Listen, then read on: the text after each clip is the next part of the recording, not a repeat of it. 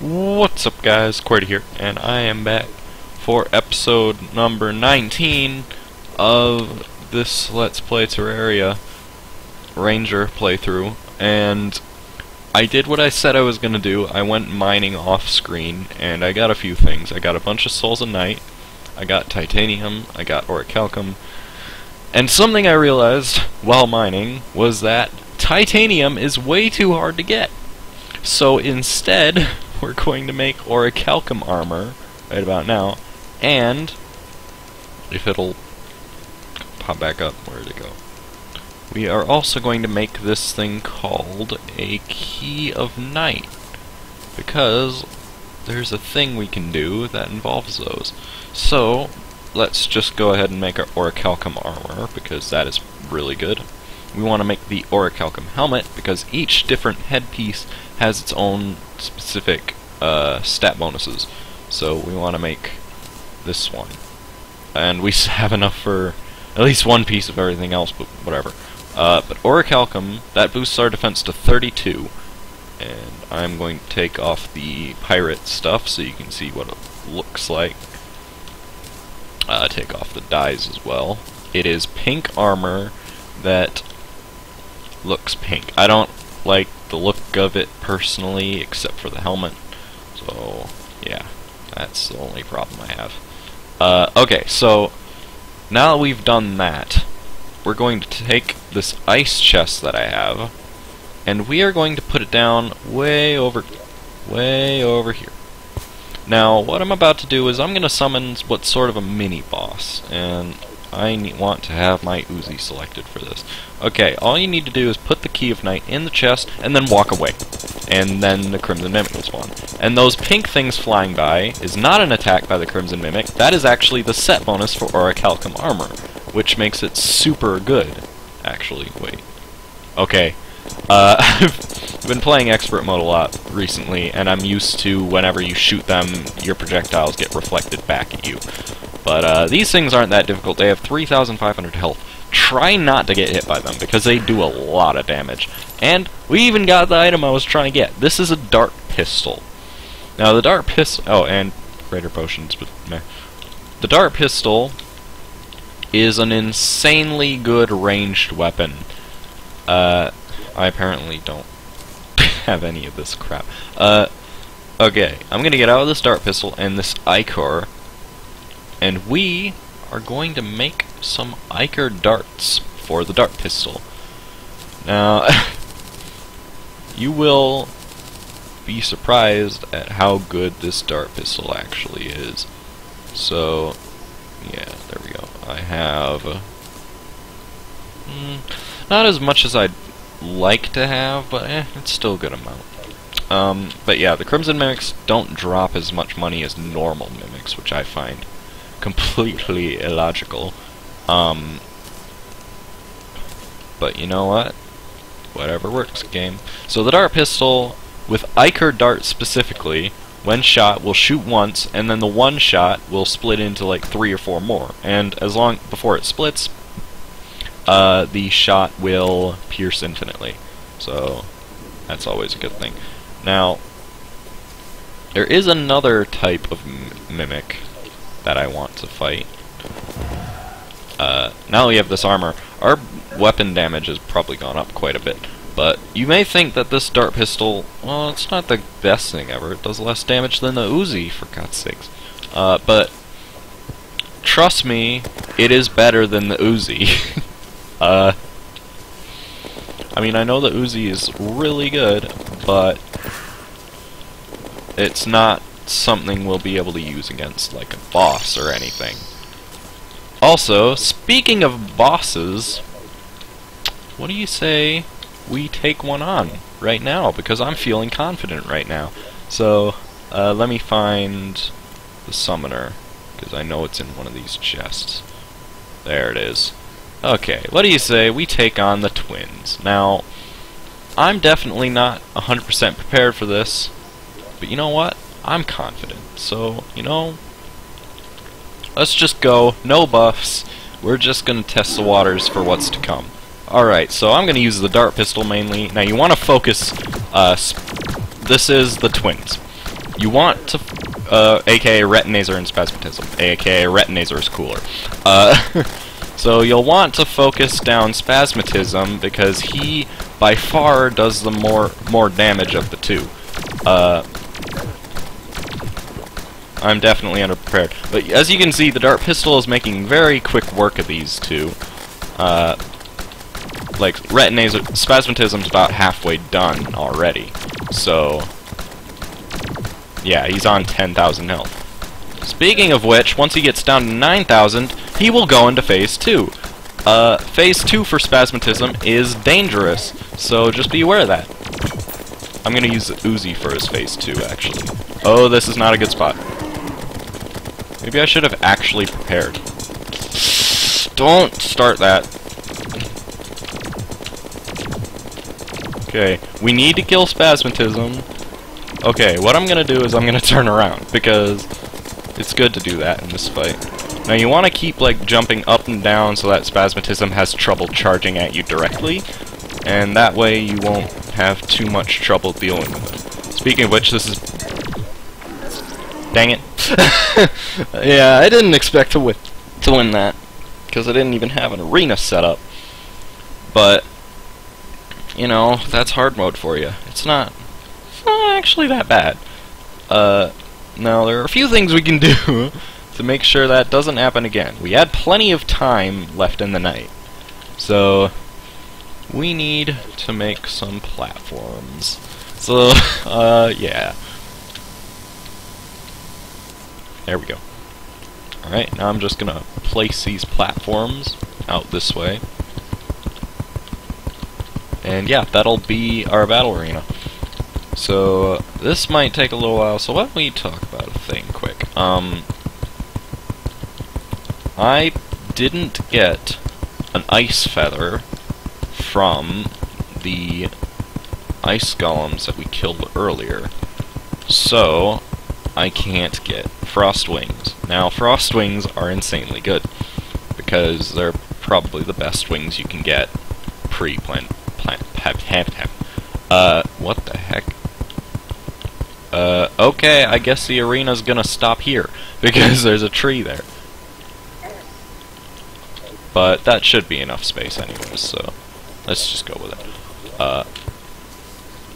Yeah, before a specific boss, it is probably the best wings you can get. I really wish I had more mud, because then I'd be able to expand the mushroom biome. I just had an idea. Where's my platinum axe? Because I honestly lost it.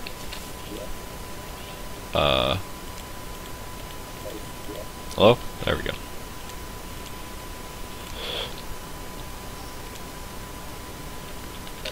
Oh yeah, I still have that gold bird, don't I? I never actually did anything with that thing. I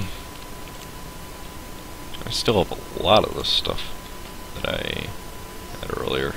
Now that I think about it, I haven't sold too much. Where's the plat? Might not have an axe? What the heck?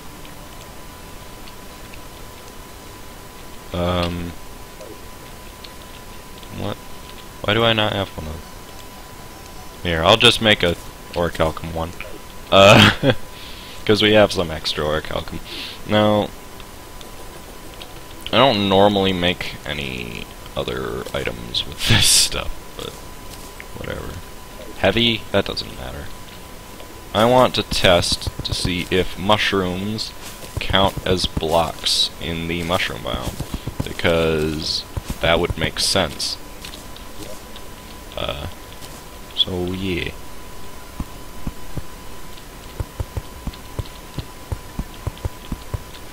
So yeah, now we're basically just building a house out of these mushrooms, because why not? Yeah. Oops, that was not the right spot to do that. But anyways, yeah, while we're doing this, let's talk about a thing, I guess. I don't know. I don't really have much to talk about while I'm doing this, so I am unprepared, but whatever.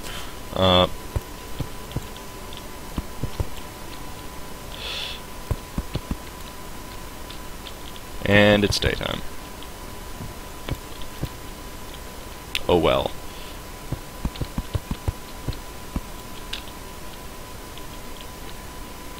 And there. There we go, there we go. House. Okay, now I need walls and furniture. Wait. Platform. Platform? No, the thing. 2 doors. Chair. Let's make 2 chairs. I'm gonna make a candle, and I'm gonna make a table. Yeah, so we're basically building a house for what's probably the most important ranged NPC in the entire game. The truffle. And this must count as mushrooms because the mushroom music just came back. So now I need a few walls. Make a mushroom bathtub. That should be enough. Yeah. So come on.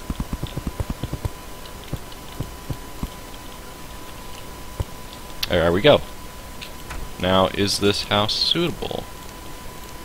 This housing is suitable. I didn't ever show the housing query on a video before, but just showed it now. So, now I'm gonna recraft all these mushrooms and bin those 2 walls, because what am I honestly gonna do with them?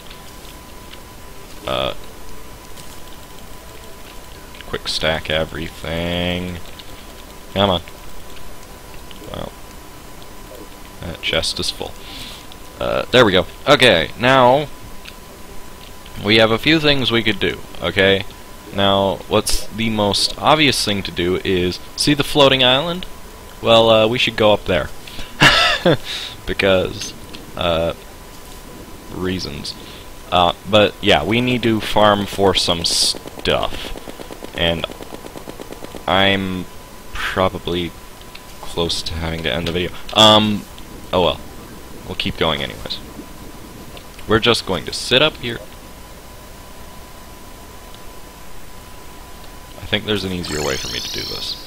I need gold or platinum.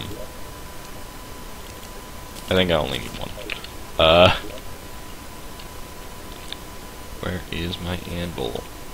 There we go, platinum candle. And now we take our crystal ball and we put it not there because there's no space there. I need to find... Oh wait, there's water on that island, is there? Yeah, we take the crystal ball and we go up to the floating island and then we place it down next to a pool of water. I still love this marrow, I can't help it.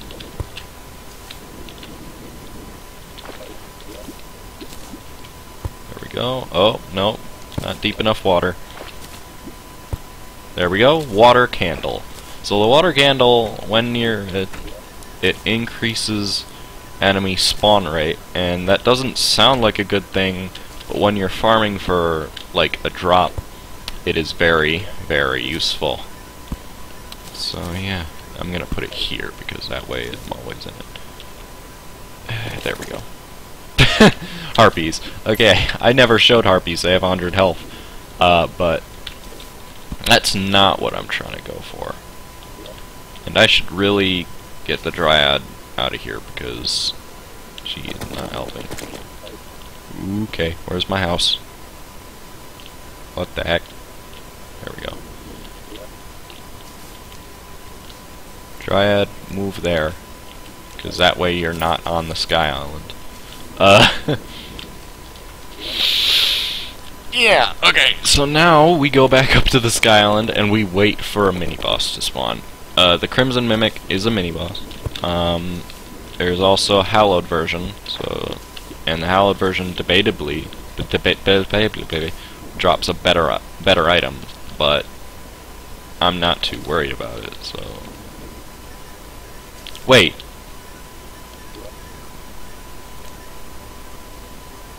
Wow. Okay, I guess I'm just gonna have to deal with the Dryad being here. That wasn't a smart idea. Come on.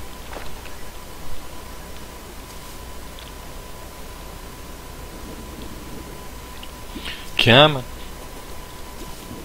Come on. Come on, game. I know you actually like me, so hurry up. I mean, you only gave me a marrow and an Uzi for whatever reason. Yeah. So I might cut until I get the thing to appear, but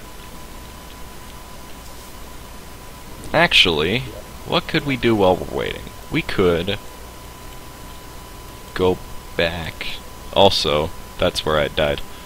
We could go to the Hallow Underground and farm for some souls there, so we can probably make a Key of Light in order to summon a Hallowed Mimic.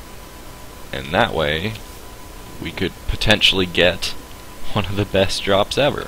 So, yeah. And that would change what order we were gonna fight the mechanical bosses. That's what the trio of bosses when you first begin hard mode is called. Because, let's face it, hard mode is basically just farming and then fighting bosses.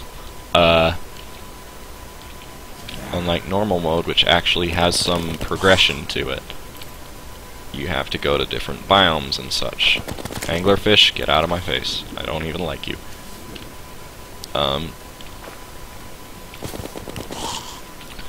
So, do I even have the Underground Hallow anywhere? I don't know. I don't think I do. But I do have it in the Underworld. So, that's a predicament. But I'm probably going to end this video here, and we'll come back with me farming in the Hallow for Souls of Light. What is green jellyfish? Get away. Bat, get away. Okay, yeah, I'm gonna end this episode here, and then we're gonna come back in. I don't know how I broke that pot, probably with the orichalcum. We're gonna come back and we're gonna be farming in the Hallow for some souls. So, yeah. Until then, I guess. Bye. Oh, or that could happen. Let me check that out first, because probably should do that. This is the truffle. Now, the truffle, again, most important ranged ally. Doesn't appear to sell anything useful now. But he does have this dark blue solution, and it says used by the Contaminator. That will be important for later, but not right now. I really want to buy this. I'm going to buy it. Can I put it in the light pet slot? No, that's unfortunate. Either way. Now we have a baby truffle. Yeah. So anyways, now in the episode, I'll see you guys in the next one. Bye.